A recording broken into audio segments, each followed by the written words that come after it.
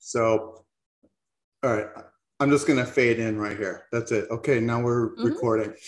Yeah. All right. So, hi. Hello. So, thank you immensely for agreeing to do this with me. Thank you for having me. Of course, yeah. I guess to begin, like, I'm not really sure how I first found your art, whether it was just on Instagram, if it was, I follow some of the Beautiful Bazaar magazine. Maybe one of them shared it or something like that. Maybe. But obviously, as soon as I saw it, I was just like instantly attracted to it because like your subject matter and stuff like that. Oh, thank you. We've, texted back and forth or chatted back and forth, whatever, through Instagram. Yeah. So yeah, I love it. So, and thanks for agreeing to do the commission for me that I get to see every day. That is awesome. Thank you for asking me to do it. I really appreciate it. It's great, great support. Well, when I can, and we'll get to your Patreon too later. So mostly it was just going to be about your art, obviously, but I'm also curious about like the financial side of like how people do, how they get stuff done. Yeah. So I wonder that too. Well, it seems you're doing fine. Yeah. From my perspective. Yeah. So I asked you about like the artists that influenced you or that had an impact on you early on. Honestly, two of them I wasn't really familiar with. The Interesting. Ender Zorn and the John Everett Millars or Millars. But looking at them, I can see, okay, I see some influence. Right. I see, I see your art in there or their art in yours. And especially, like you said, especially the Ophelia painting. Yeah. Which I love that one. Obviously, there's that connection. Yeah.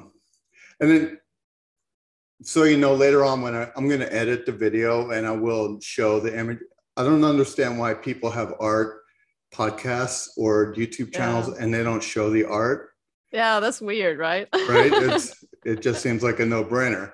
So I'll show it so the 2 or 3 people that watch this, they will see what art we are actually talking about. That's good. That's good. Makes sense. Yeah.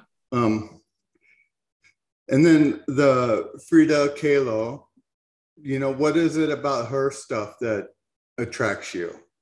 Well, I don't know, she lives such a crazy life with her injury and all that, and it really comes through in her art, the pains and the struggles she goes through in her life. And I just find that, I don't know, it touches me. And since I work with the paintings I do are kind of I'm channeling my own feelings and my own struggles and hardships, it's I can sort of connect to her, and and also I think her art is beautiful. It's really her style was very different from mine, but I still I appreciate other kinds of art as well. That's not just the photorealism, Right. No, yeah. And then of course James Jean, of course I'm familiar with him through his comic book cover artwork. He's really, really good. Yeah, he definitely. Yeah. So you mentioned the other types of art. So you do the photorealism, but I see you also do a lot of other things. You did sculpting and ballpoint pen and so I like to try different kinds of things. I don't know. Maybe just to change things up a bit so that I don't get bored. Right. Or if I just get an idea. Or if maybe one day I'm feeling like not quite as inspired, and then I'm just gonna like do something completely different in another medium, and then the inspiration comes back with that. So yeah. It's kind of hard when you as an artist, you're kind of expected to stick to one medium and do one kind of art, you know, for the rest of your life, because you're the brand, you know, you have to do the same thing, you know, you're expected to, because your audience need to recognize everything you do, you know, and say, oh, that's Linnea Strid, of course I can see it, you know. And so I don't know, it's a bit, I don't know, it's it's kind of boring that it has to be that way, because I like to experiment, you know, I think it's fun. No, So. I mean, as a viewer, you know, it's boring for us too. I mean, Yeah. I used to know a guy, I'm not saying your work is boring, so don't. Thank you. That's not what I'm saying. But I'm saying, I've seen people that just do a certain type of art or a certain imagery. And then I'm like, okay, you know, like when you first see it, you're like, oh, wow, he or she, you know, they're really good. And this is really neat. And then 18 months later, you're like, oh, it's another one. I know, of these. right? Yeah. It's like you don't want to become that one trick pony who does the same thing over and over and over, you know, it's, I don't know. Right. No, I think, yeah, we definitely agree. Just, and of course, I'm not going to tell you what to do, whatever. I mean, so you are really active on Patreon. And then, so how do you feel about, you know, there's so many platforms, and that's a full-time job in itself. And I honestly think that it works better if someone just picks one, like Instagram, and just say, hey, if you want to find me, here's where I am. Because there's other artists I follow that are strictly on Twitter. Like, I know, okay, if she's going to make a post, it's going to be on Twitter. And they don't have an Instagram presence or Facebook or whatever. I actually think it's better to just pick one, and people will seek you out. The people that want to find you. Exactly. The only problem with that is in case something happened with that app or the platform and makes you, I don't know, if a hacker gets you, for example, on Instagram, and you have put all your eggs in that basket, in the Instagram basket, and then suddenly you get hacked and you lose your account, and then you have nothing, you know. That's kind of the only reason why I'm spreading out, you know, different. Right. Different yeah, I think, well, you have your centralized base of your Patreon, you know, and then from there you can. Yeah, I know. I'm actually, I don't have that many followers on Patreon, and for that reason, the last couple of months, it's been hard for me to focus on that, because I feel that to be able to reach more people, I need to put new things out there. And before, I was strictly putting all the new things on my Patreon, and I didn't post anything new on Instagram, for example, and that made people not really discover me, because I don't have anything new to show, and I was like was kind of losing followers there. So now I've been putting a lot of energy into Instagram, and that makes, I don't know, I don't have a lot of energy for Patreon, but I have been growing my Instagram really, really well. So it's a tricky balance. It really is. Right. It's the balance of, I mean, Patreon, those people are paying, so you want to satisfy them. Exactly. But then, you have to, it's a balance. I guess everybody has to figure out what is going to work best for them. And it's hard. It's like one phase in your life, it can be really good to use one platform, and then you grow into something else. You know, I recently started using TikTok just to see what that was about. Right. And you know, it's it's okay. It's not so bad. The thing with Instagram is I don't know how to share anything. Like my only interaction is if someone posts something and I'm like, okay, I heart it, like it, whatever. And then that's it. You know, the reason I'm doing this is hopefully I can, you know, I want to get your art out there to the best of my meager abilities. But you know, everybody should see your painting. You know, when I did on the Comic Art Fans interview, I showed everybody your art. I mean, I just do what I can. Yeah, that's really cool. But yeah, with Patreon too is, you know, I don't have money to just dole out. So I like your Patreon that you have the levels where if you support at this level, you're going to get some physical art, which I think is something that artists need to do. The only artists that I do support on Patreon, I do get a commission out of it. Yeah. After a certain period of time. Exactly. And I like that about being able to offer something physical, you know, something they can actually touch, and not just like, oh, look at some content, you know. Right. Yeah. I hate that word content too. Yeah, I know, right? I'm going to go create some content. Yeah, I know. I'm a content creator. I'm so important. Right. Yes, I can talk. Yeah. Oh, yeah.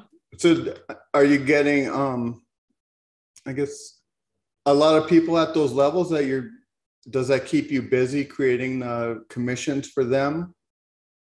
Yeah, I can. I put some months in the year to do that. I don't do it all year long, but the commissions are like, okay, I'm gonna do this month, and then I do it, and then I send it out. So okay. So then I'm sorry, go ahead. And then I do. I've done this where I do giveaways quite often. So I paint. I make like a paint sketch or something small, and then anyone can say if they want it, and I will send it to them. You know, so that's like an extra for anyone, no matter like what level you're on, supporting you still get a chance to win. So is it the first person that says, hey, I'll take it? Yeah. Or do you? Yeah. Oh, okay. And it doesn't matter if you just pledge $1 or if you pledge like $25, it's the same. It doesn't matter really. Okay. No, so that's great. So yeah, even at the dollar level, that's a heck of a bargain if you're able to get. I think so.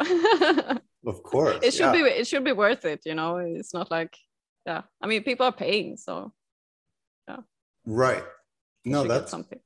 That's great. And so the paintings then that you're posting on Instagram, what are those for, shows or just stuff for you to sell? Yeah, both. And I never quite know when I'm painting, if it's, well, sometimes I know, but a lot of times I'm just working on something because I work kind of fast, so I can complete a painting sometimes in a day, and I'm like, okay, I don't know what I'm gonna do with this, so I'm just put it aside and I start something new, and then I'm like, oh right, I have a show coming up, okay, I'll take that one. If it's not a special theme for the show, then I know specifically what to make. But yeah, and then it's like, oh, maybe I'll take that one and put it in my shop or something.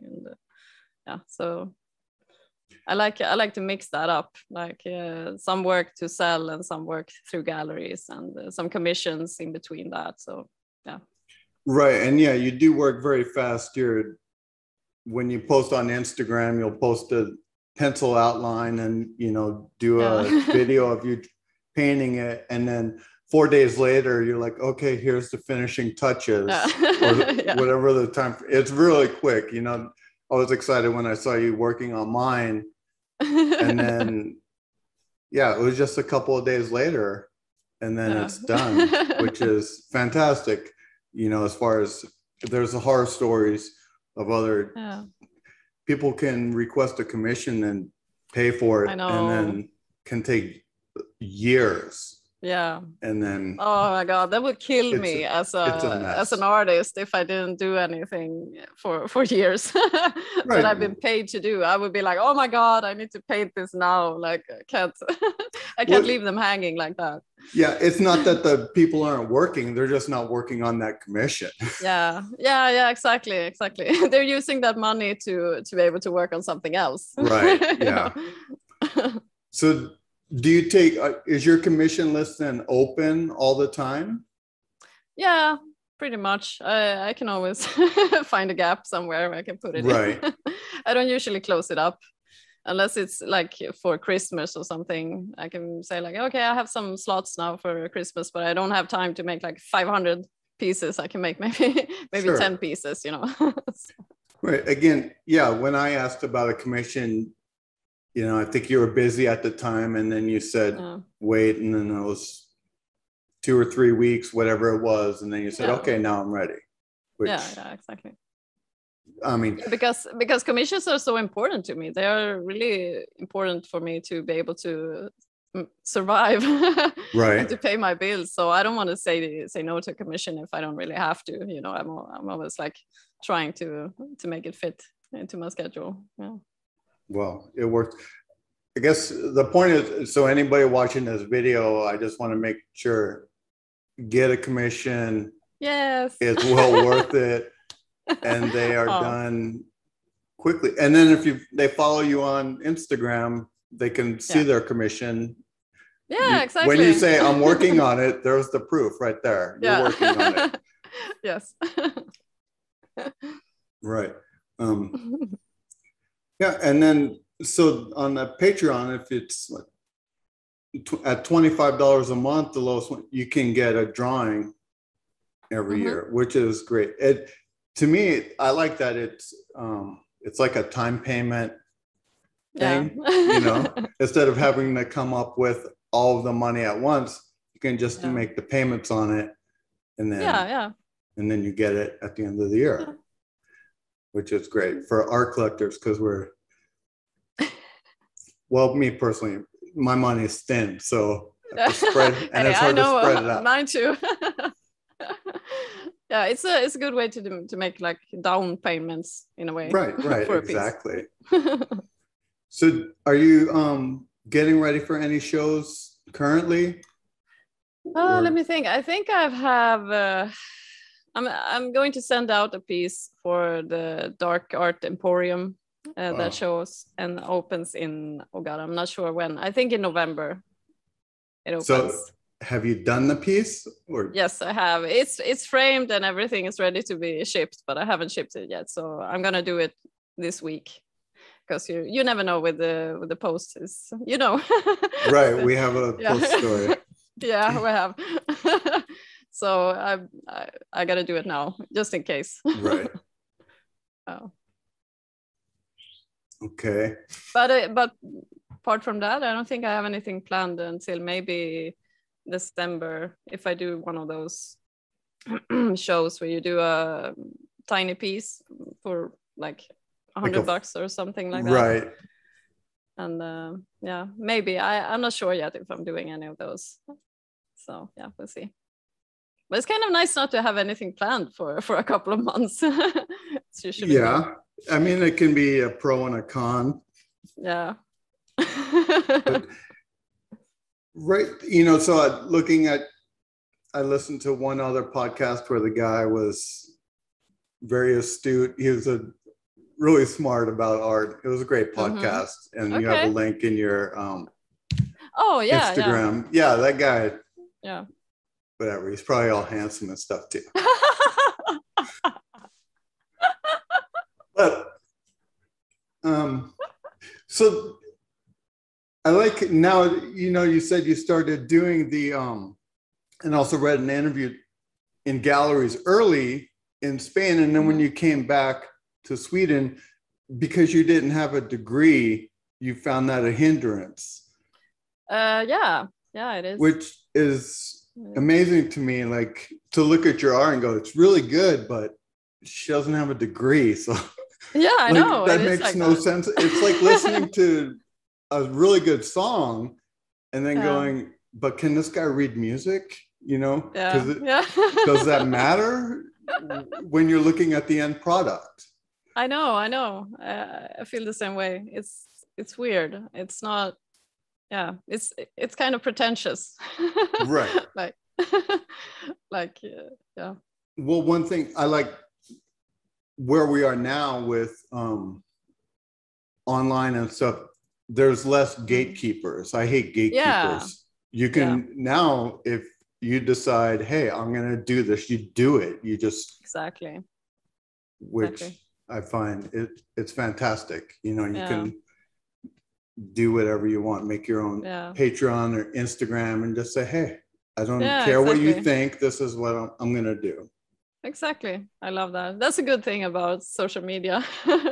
Right. It's the one good thing. Yeah. Thankfully, there are some good things. I was looking at your store, which is sold out currently, I think. Do you do prints or any other thing, or do you just do the original art? I haven't done prints in a long time, actually, because it's just too much work. It's easier for me to just like make a painting and then post it, you know, having to deal with a printer, and because I can't afford to buy one of those fancy printers myself. Oh, no. Right, of course. I know a lot of artists have those and they can just print whatever size and style they want, but I don't have that. So I would need to contact a company who would do it for me, and there's a huge expense to that. And it's kind of, it's a bit risky because you never know if people are going to buy it or not. Right. So, yeah, you have to come out up front and do that. Unless you do some print by demand or something, but I don't really have the connections for those. Yeah, and that's usually just lower quality. Yeah, right. And they might as well just print it off on their home printer. Yeah, I could do it myself. Right. Yeah, you definitely. Yeah, I don't like that. But yeah, but I really like the fact that I don't know, that more people can afford to buy art. That's really important for me. So that's why I do these small pieces and put them up for sale every now and again, because I don't do prints, and people who buy prints often can't afford a big piece or a big original, so they buy prints. Right. And since I can't offer prints because I don't want to, I just make these tiny pieces and people can buy those for the same amount, more or less. So yeah, I mean, well, you know, over here, if you go to a convention, you know, I'm talking about like the comic world, not the fine art or gallery world. I don't, but you know, I just put out that like if you go there, a print is going to cost you $20. Yeah.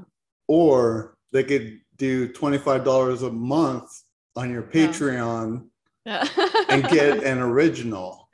Yeah. I mean, to me, that's just, I would rather have an original over a print. Yeah, me too. Any day of the week. It's just. Absolutely. And then when you add up a stack of prints, well, you could have got one original for that. That's how I got into art to begin with. Is, you know, I could buy a comic book for $100 or original comic page for $100. Right. Which the choice was easy for me. Yeah. I know. I started collecting a little bit of art as well, and I started buying prints from artists that I like and that I know a bit sometimes. Right. And but then with time, I was like, why am I buying prints? They're like, I don't know. I want an actual piece of something that someone touched and worked on, and like actually, I don't know. It feels so empty with a print somehow. I don't know. I'm not bashing the print industry or anything like that, or the artists who sell prints, but I don't know. It's just my own progression. No, the whole thing. I get that. Yeah. I also I booth at conventions sometimes, and to sell original art.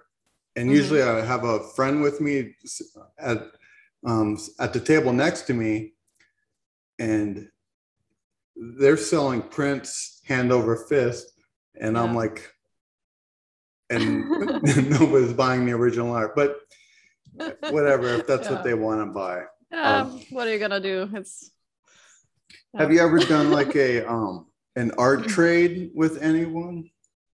Yes, I enjoy that very much since I can usually afford a big piece by someone. So I like to do trades when I can and when they want to, of course. Right. I've also done trades with the collectors who have been like, oh, I'm kind of interested in that piece. Maybe you like something from this artist because I have this piece by him or her. Oh, that's interesting. And maybe you like that. I'm like, yes. So, so yeah, that's a perk of being an artist. Okay. Yeah, I've never heard of an artist trading for somebody else's art with one of theirs. That's I know, right? It happened. It happened quite a few times actually, and yeah. So it'll be all jumpy. You'll be like this. Yeah. Oh. Yeah. What? So I guess I get going back to it. I think one of the things also too that connects. It's hard to separate the art from the artist at times. And then, so luckily it comes across in your posts and stuff, your humor. I was reading, you did that eye on the hand and you're like, it's very fragile. Don't wrestle alligators. It just cracks me up that you just throw that one line in there instead of strictly, this is made from this. It's, this big, that big, and that's it. Well, I'm happy that someone appreciates my sense of humor. Well, it's funny. I mean, when we messaged, I threw out my humor at you, and then you got it, and then you're like, okay. Yeah, I think we got each other. Right. So that works out. But, I'm definitely I'll put links to your Patreon and the video, of course, and your Instagram and your web store. That's great. And try to direct. And then you saw the thumbnail I made. The thumbnail is the best part. Yeah, I loved it. I love it. It's awesome. But because it has your painting on there. So. Yeah. Which, people will see. I'm going to put a bunch of your art too in the video so people can see it. Awesome. But I want to talk to you when we get done here. Okay. So I guess I will say thank you for joining me. This will be nice and short. We're only at 34 minutes. Yeah. Thank you so much for having me. It's been, I've had a great time. Okay. Thanks for saying that. I'll PayPal you money later. Thank you. Okay. So I'm going to cut it off there and then that'll be it. So.